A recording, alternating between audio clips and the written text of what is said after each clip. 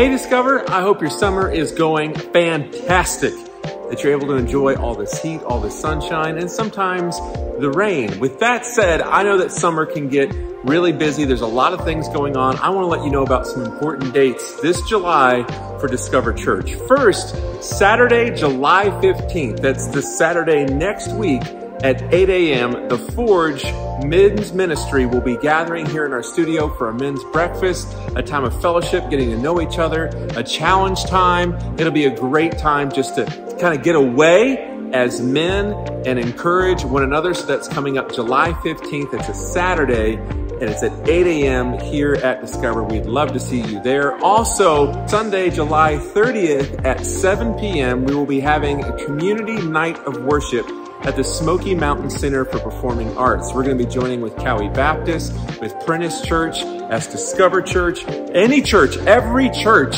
is invited and should come. We're going to be lifting up our voices in worship and prayer to our God and King. It's going to be an incredible night.